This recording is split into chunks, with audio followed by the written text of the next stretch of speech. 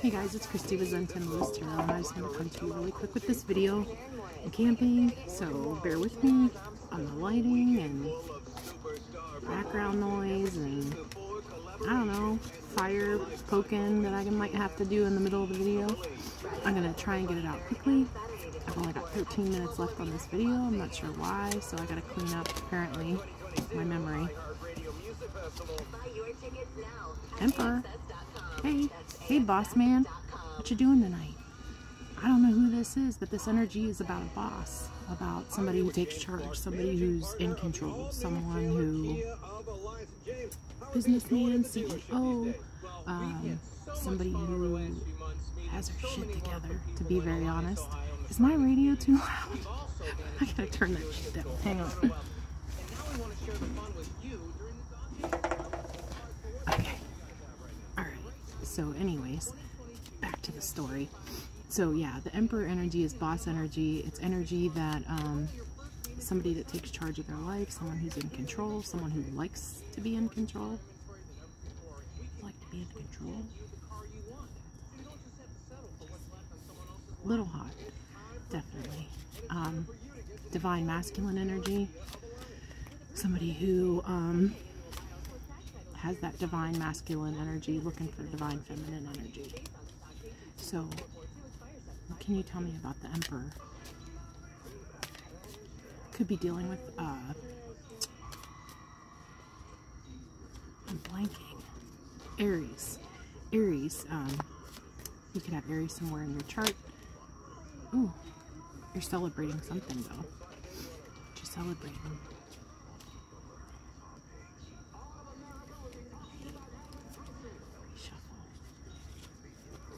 Celebrating something, trying to find the strength, or you have the strength of a lion to tame a lion. So I'm drinking White Claw, so I don't drink very often, but I decided what the heck. I mean, I started a fire and everything, yo. Can you see it in the background? Maybe. Look at that. Look at me starting fires. Look at me camping by myself. Last video, I was talking about how I hadn't done that in like almost 3 years, and here I am. So I'm pretty excited about that.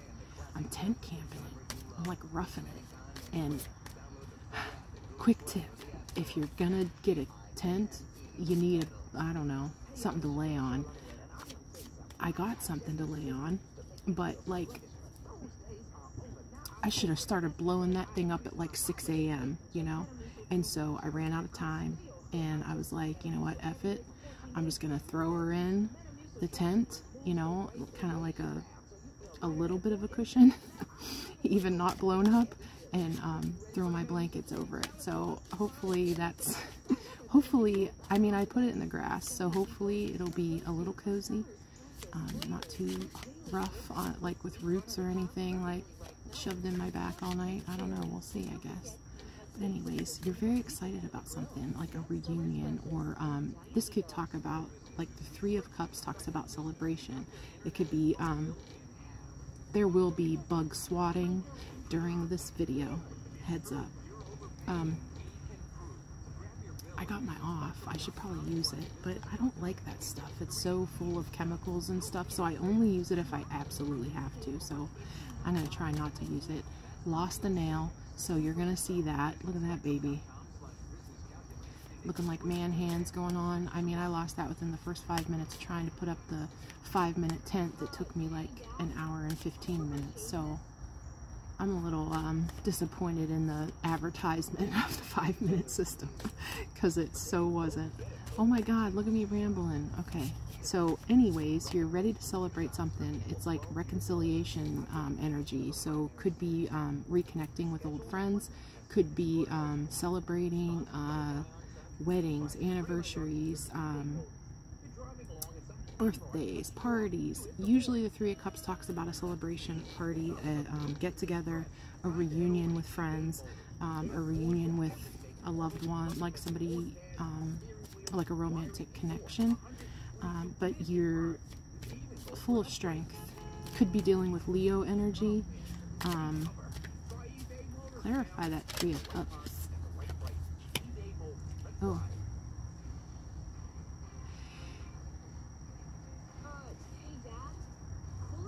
All right. Wow. See how clarification will just flip the script. Okay.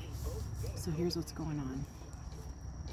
I got a divine masculine energy who in the past may have dealt with a lot of third-party energy, a lot of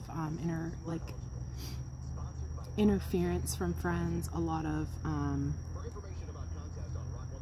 opinions of friends, a lot of hooking up with third parties. Just saying. I mean, it could be. Take it as it resonates. If it doesn't, just throw it right out the window. But like Three of Cups can also talk about third parties or a third party interference in some way. And so but you're taking charge of your life and you're realizing that this Three of Cups, you've learned your lesson about that. Like, you're coming into your divine masculine energy, which means that you're cutting out third parties. You've learned the lesson. You have graduated on to like divinity, real life, like taking charge, doing your shit. But yeah, the world is learned lessons. It's moving on. It's moving forward from old patterns of behavior or old karmic lessons that you had to learn. You had to go through them. So it's not like, ooh, it's a mistake and like I can't fix it. No, it's like it was put there for a purpose by the divine, because you're now in your divine masculine energy. And this, you know, just because it's the Emperor, this could be female energy as well. You know, you could be embodying your masculine energy, and whatever it is, you're in your divine energy. I thought I heard wildlife. I gotta be on guard. I got my flashlight just in case. There's a lot of raccoons around here, which are super cute and cuddly, but I don't want them close, you know? I want to look at them from, like, you know, a good distance. I don't want them sneaking up on me. So anyways, you've learned that lesson, and so what happens when you learn that lesson is you actually ascend into a higher level, a better, a more divine version of yourself, you know, learning the lessons that showed you maybe possibly clarify the world. What did you learn? What lesson did you learn in that? Clarify the world. Clarify the world.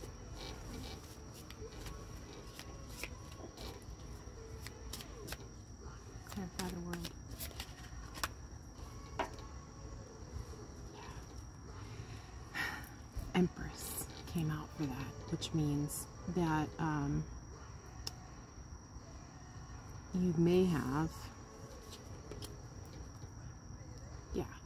you may have found that in order to find a divine feminine, you actually have to be a divine masculine. You can't attract a divine feminine if you're not in your divine masculine energy.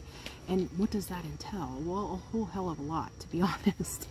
It's like being the best version of yourself, being in a high vibration, cutting out low vibrational beings from your surroundings. You know, you're no longer the player, you're no longer the person who has third parties or fourth parties or fifth parties or whatever. You know, it's like you realize and recognize that in order to get somebody to be a counterpart to you, you have to actually embody what it is that you desire. And it seems like you desire a divine feminine.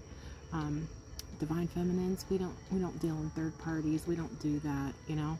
It's like have 3, 4, 5 people, but you won't have me as well, you know. Like, that's the divine feminine energy. It's like you have a choice, and you can choose to be with 3, 4, 5 other people, but they all don't equal me, you know what I mean? And that's what a divine person is. And so you're embodying your divine masculine energy, which means that you wouldn't take a female or a male or whatever who has third parties either.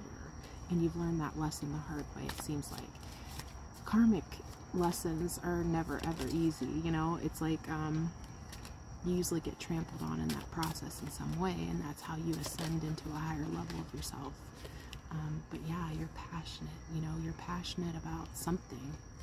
could be a business idea, could be a person, could be a career move, could be a job, whatever it is. It's like you're going within, and it's like you've set your sights on something, and you know that the only thing left to do is to wait for your ships to sail in. It's like you've planted the seeds of goodness. You know what you're looking for and what you are not looking for, and now it's just a waiting game until you find your person, your counterpart, you know, somebody who matches that energy. And yeah, you're like got all this momentum within you, and it's like you're gonna go after it. It's like whatever it is, you have every idea, you have the passion, you have the momentum built up within you to just like go after it, you know what I mean? And you're somebody stable, committed, somebody who is humble, somebody who has their shit together, but like it's not in a way to be flashy, it's in a way to like be humble and say like, I worked for this, you know, like I worked hard, and I'm not above work in order to get the things that I want, and I'm not above putting in effort and matching energy of those who deserve my kind of stability and my kind of commitment to someone or to anything, you know, my commitment in business, my commitment in my job, in my ethics, in my morals, whatever it is. It's like you're stable, you're a committed person to whatever it is that you go after, whatever you're passionate about. And clarify the Chariot. Where are you going? You just like got all this momentum, and you just want to take off and go. Ooh, got a soulmate, Two of Cups. That's like your perfect match. Like, shit. Did you see that thing dive bomb my eyes? I mean, it did. It was a moth, I think. I got all these candles going, so of course, moth to a flame. Just saying. And Two of Cups, soulmate. Talk about moth to a flame. This is like looking in the mirror and seeing you, you know? Two of Cups is mutual feelings. It's like somebody shares the same feelings that you have for them. They share them. It's not a one-sided thing. It's mutual. It's equal give and take. It's balance. It's like the yin and the yang. It's like everything that's dark within you, your person lights up, and everything that's light within you lightens up their dark, or whatever. You know what I'm saying? It's like equal balanced energy. It's like somebody who you could be like on a 10, like say maybe you're somebody who angers easily. You could be on a 10, and this person just makes you breathe out. You know what I mean? It's just their energy is something that balances you, and when you're in their presence, it's almost like you feel like home, because whatever it is within you balances out whatever it is within them. And so it's like the perfect